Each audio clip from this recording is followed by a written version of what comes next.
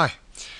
Now in this tutorial we're going to look at integrals of Sine X, Cos X and sec² X, and I'm going to set you a few examples to do, and we're going to also extend these ideas.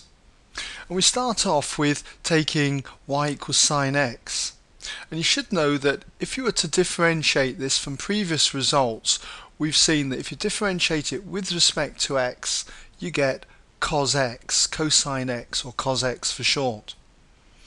So if integration is the reverse of differentiation or the inverse of differentiation, then if we're to integrate Cos X with respect to x, we're looking for something that we differentiated that gave us Cos X, and that was clearly Sine X. So the integral of Cos X with respect to x is going to be Sine X. We mustn't forget that constant of integration. And similarly, if we were to take y equals Cos X and we were to differentiate this with respect to x, you should remember that dy by dx came out to be minus Sine X. So if we were to do y equals minus Cos X, then instead of dy by dx being minus Sine X, would have minus Sine X, which would be a plus Sine X, or just simply Sine X for short. So what this means then is that the integral of Sine X with respect to x must be minus Cos X, and then again plus c. Now we're not going to look at the integral of tan x, but we are going to differentiate tan x. Can you remember what the differential of tan x is with respect to x? Well, dy by dx came out to be sec² x. Sec², same as 1 over cos² x. So that means that if we had to integrate sec² x with respect to x, then clearly it's going to be tan x plus that constant of integration. So you need to remember these results. So we need to do a few examples then. So we'll start by doing, say, the integral of 3/7 Sine X with respect to x. Now when you get a number in front of a trig function like this, or any function for that matter, what you can do is pull that constant out the front of the integral, and so we get 3/7 times the integral of the function. In this case it's Sine X with respect to x. So it doesn't matter whether that was 3/7 Cos X, 3/7 sec² X, you'd do exactly the same here. And then all we need to do is do 3/7 times the integral of Sine X, and as you can see the integral of Sine X was minus Cos X, so you've got 3/7 times minus Cos X. Well, I'm going to put that minus at the front there, and then we've got Cos X, and don't forget that constant of integration. Let's try another type. Let's suppose we had something written as 4 sec², say x all over 5 with respect to x. Integrate that with respect to x. Now it might look different to what we had up here, but we can still regard this as 4/5. So we get 4/5 then the integral of sec² x with respect to x.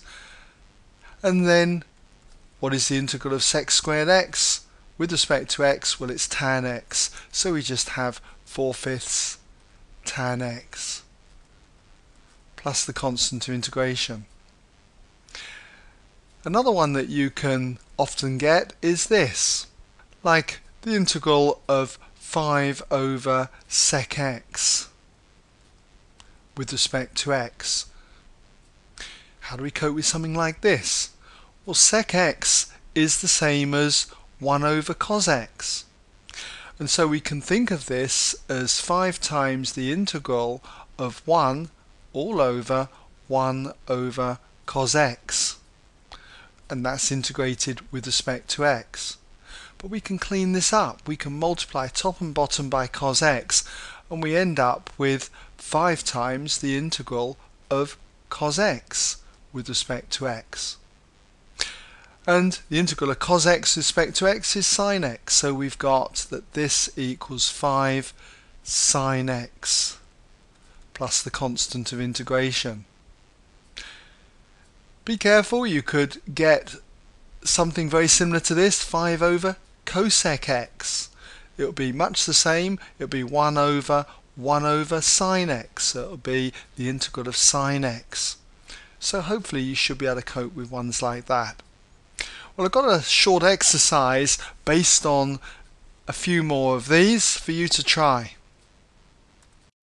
So here's a few examples for you to try, and I've tried to make them a bit different towards the end, as you can see. So just pause the video, have a go, come back when ready, and I'll work through the solutions so you can check them out. Okay, let's see how you got on. Well, the first one's fairly straightforward, just here to demonstrate that you can pull this constant out the front of the integral, 2/7 then times the integral of sine x with respect to x. And the integral of sine x with respect to x is minus cos x. So put the minus at the front there, minus 2/7 cos x. And hopefully you haven't forgotten that constant of integration plus c. Now for this one, pull out the 3/8 out the front, and then we've got the integral of 1 over cosec x with respect to x. So what is cosec x? Well, cosec x is 1 over sine x. So we're integrating that with respect to x, and then we can multiply top and bottom of this fraction here by sine x, and we end up with the integral of sine x with respect to x. And we know that this gives us minus cos x. So put that with the 3/8 and you end up with minus 3/8 cos x plus the constant of integration plus c.